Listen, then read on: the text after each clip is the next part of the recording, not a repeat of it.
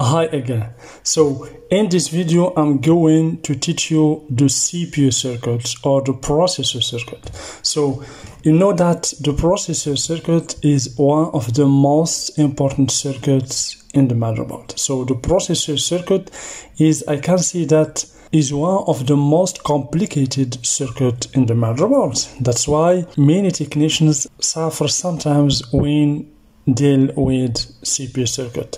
But in this video I'm going to show you step by step all about processor circuit, including the control IC, all components that you can find in the processor circuit, and how the V-core voltage is generated. Okay, so let's get started. So first, let's take a look to this circuit. Here, as you can see, we have the control IC or the CPU control IC, as you can see. So its reference, as you can see here, is ISL6265. As you can see, this is its reference. Okay, and over here we have other components. Okay, so by the way, I will show you a website, a very important website that you can use anytime if you want to look for the circuit diagram of any circuit or any ICs. Okay, so for example, if we want to look for or to download the circuit diagram for this IC, you can just copy it. So let's copy the whole reference or part number, and you can just go to Google. So here we go. So let's paste here the part number and hit enter. So let's choose this result, for example. Okay, so here let's check this results. So, and as you can see here we have the controller, the CPU controller. As you can see, we have ISL6265HR-TZ. So this is a multi-output control with integrated MOSFET drivers for AMD SVI capable mobile CPUs. As you can see, this is for CPUs. So you can just click over here. So this is the IC, as you can see here. So we have the characteristics of the IC. So you can just go here page one by one. As you can see, if I check page 2, as you can see, so this is basically the page 2. This is the functional block diagram for the IC. I mean the internal of the IC.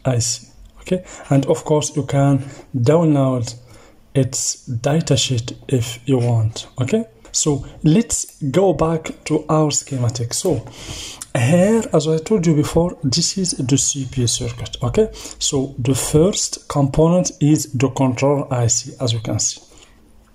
Okay, so then we have here some MOSFETs. So this is the first channel for the CPU, and this is the second channel, as you can see. So this is the first channel, as you can see over here, and over here we have the second channel, as you can see. So this is the voltage that will be generated for the CPU. So for every CPU circuit you will find 2 channels, 3 channels, 4 or more.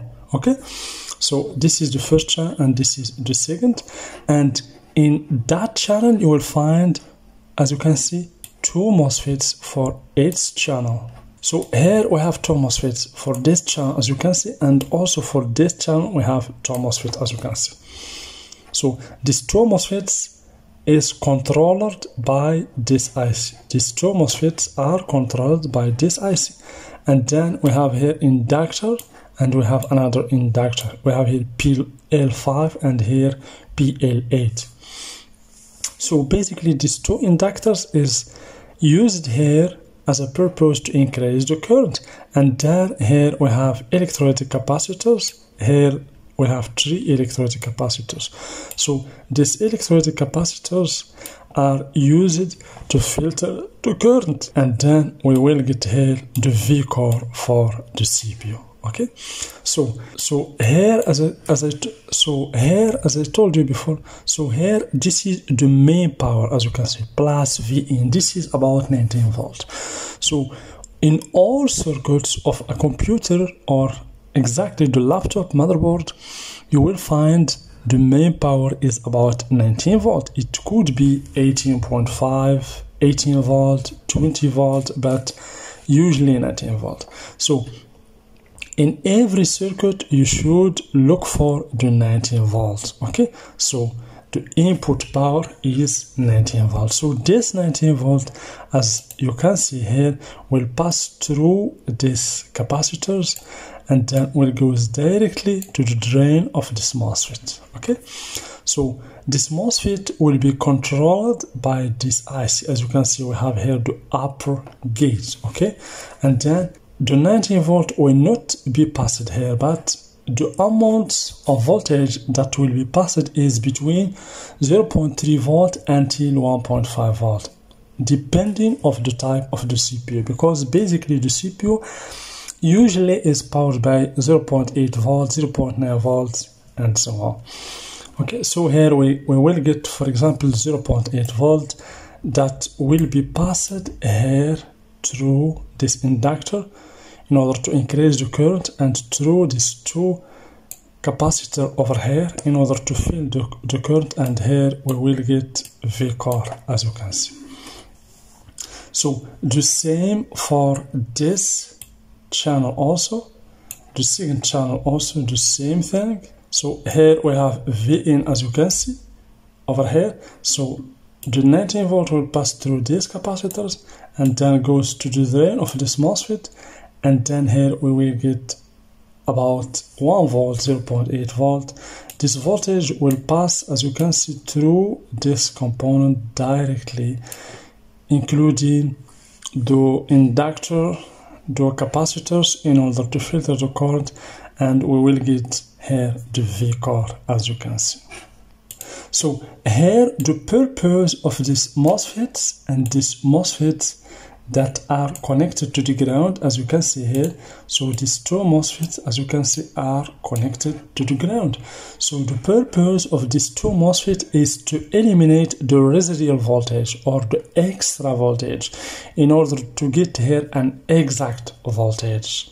Okay, so this is basically all about the CPU circuit. So basically the schematic is for HP Touch Smarts, okay, but the working principle is the same for all schematics and all laptops.